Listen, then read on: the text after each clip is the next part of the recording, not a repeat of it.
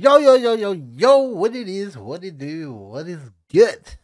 Learning Platoon and welcome back. I bet you didn't think you were going to see me for a while, huh? It is me, it is I, your boy Loko. I'm back, fam.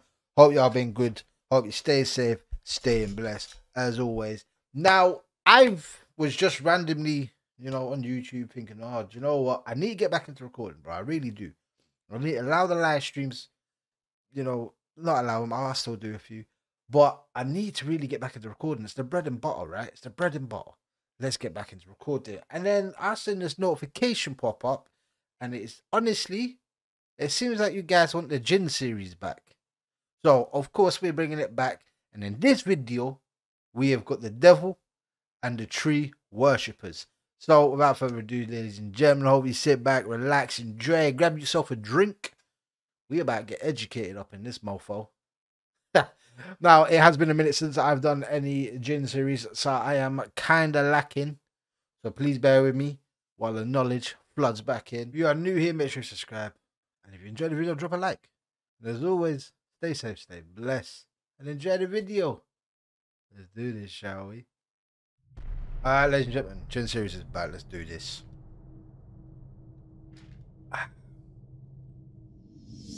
Merciful servant.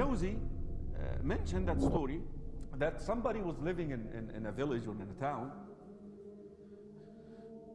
and by all of a sudden the people in this town started worshipping a tree, a certain tree. They said that tree is God, and they started to actually go and worship that tree and prostrate to the tree, do tawaf around it, offer sacrifice to it. So, man ra'a minkum, whoever sees evil, let him what? Change it. So this believer in this town decided to change that. This is shirk, this is haram, and we're going to have to do something about this. So he said the ideal way, in order to avoid any conflicts with the people, he decided while they are asleep at night, he's going to take an axe and go and he's going to take the tree down. Alright, so here's what I'm getting. So a whole town was worshipping the tree, right? And then somebody was like, yo, this ain't right. This ain't right. I'm gonna assume he's saying this isn't God, right? And by the title, I'm gonna assume it's the devil, bro. So he said, you know what? Now something needs to be done. I'm gonna chop this tree down. Bet you any the boy, this is gonna kick up a conflict. So he's gonna do it while he's sleeping at night, so there's no like fighting and stuff like that. But I'm assuming, I don't know if I'm right. I know you will tell me in the comments, but I'm gonna assume the devil is either in or around that tree, and it's not God at all.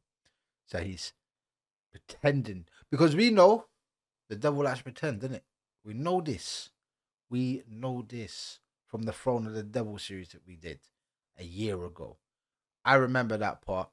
He was sending, the more light to sending all the jinns out to mess with people and make them do things. Like I said, they were moving like a business. It was a movement.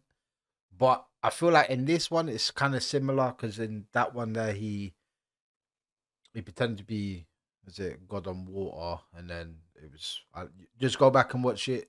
I will explain it better than I am right now. Like I said, it was a year ago, but I still kind of remember it. But yeah, so I'm assuming this right here is not God and it's the devil, and one person has seen that, and he is going to sort it out. Decided while they are asleep at night, he's going to take an axe and go and he's going to take the tree down. Guess who met him in the way? Shaitan in a form of a man. Oh shit. Where you're going? I'm going to cut that tree. No, you're not. Yes, I am going. No, you're not. Yes, I am. So they got in a fist fight. That believer beat the heck out of this man. If this is good English, I don't know. God damn. God damn. So this dude, this Donny, beat the brakes off the devil, fam. My man had the hand of God that, if you're a football fan, we know it's Maradona. But in this case, it was this guy, and he beat the brakes off of this devil. Shaitan. Beat the brakes off him. That believer beat the heck out of this man, if this is good English, I don't know. When he doesn't get you this way, he comes around. He's smart. He said, can I tell you something? You're a righteous, pious man. Those people are already wicked. They are going to hell. I have a good idea for you. You go home and you don't have to work anymore. No, bro. Don't be making deals with the devil. Don't be making deals with the devil, bro. Stick to your guns, your beliefs. Don't let nobody sway you from your beliefs. And every single day, I'm gonna drop for you 2 dinars in the morning. So you end up staying in your house, worshipping Allah subhanahu wa ta'ala, and you don't have to go to work. Those people are already doomed because they are already in shirk. Why do you bother? The man, that makes sense. No, it don't. A person would not buy that, by the way. A learned person is stronger on shaitan than 1,000 worshipper. Somebody who just worships, he doesn't have the knowledge, shaitan can get to him easy, can play with him. But someone who has the knowledge, he will not buy that, because when you work, you're actually worshiping Allah subhanahu wa ta'ala, because you're providing for your family. It's an act of worship. But he sold it to him. Shaitan sold it to him, he bought it. So he went back home. The first day, he found the 2 dinars. There's going to be dire consequences to this deal, isn't there? There's going to be some dire consequences to this deal, bro. And that's why you never make deals with the devil, bro. Stick to your guns. Stick to your beliefs. Your knowledge is power. Stick to your knowledge, your beliefs. Don't let nobody sway you from that. In the morning. The second day, he found the 2 dinars. The third day, no money. Why did he break his promise? Okay, tonight, I'm taking the axe and I'm gonna cut the tree. It's too late now, bro. So he took his axe at night to cut the tree. Guess who met him? Shaitan. Where are you going? He's not going to be able to beat him now, is he? He's not going to be able to beat him. I'm sorry for pausing so much, yo. This is what I love about this channel, bro. Like, the stories, the storytelling.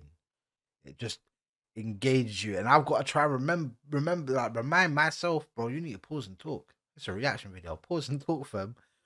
But, yeah, I feel like because he's then gone against his beliefs and, you know, he stopped working. He made a deal with the shaitan, the devil. And, yeah, I don't think he's going to beat the brakes off him today. I think he's going to get his butt worked. I'm going to cut that tree. I said, no, you're not. Yes, I am. No, you're not. Yes, I am. So they got in a fight. Guess what? Shaitan beat the heck out of him. Shaitan beat him so bad. Shaitan, I've been pronounced it wrong. I apologize. So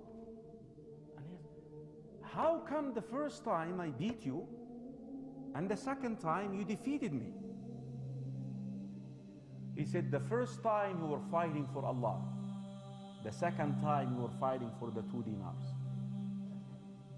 See that? You can defeat shaitan if you establish servitude to Allah subhanahu wa ta'ala. And Allah declared this at the very beginning. He said to shaitan, Inna ibadi laysa laka alayhim sultan. My servant, those who obey me, you will have no power whatsoever over them. Okay. Let me run that back quickly. I apologize. Okay, I'm getting it. So Allah said to the shaitan that whoever obeys me and does it properly, unlike the man there who threw it all away for 2 dinars,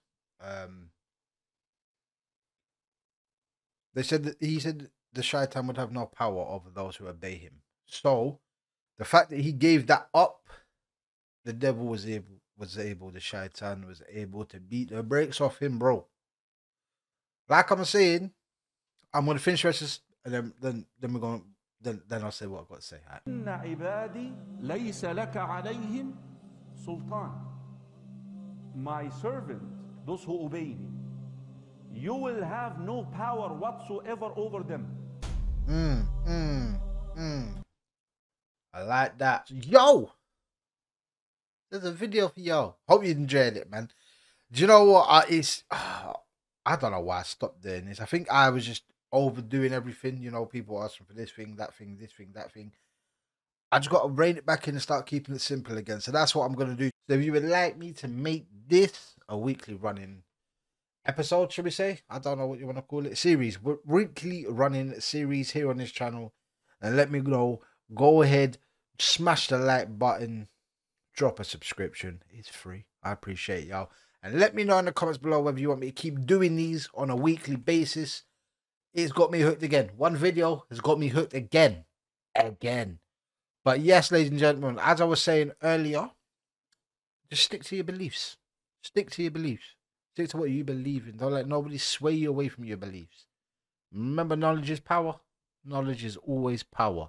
As always, stay safe, stay blessed. I'll catch you in the next video. I love you guys. Been your host, Loko. And I'm out, y'all. Ciao.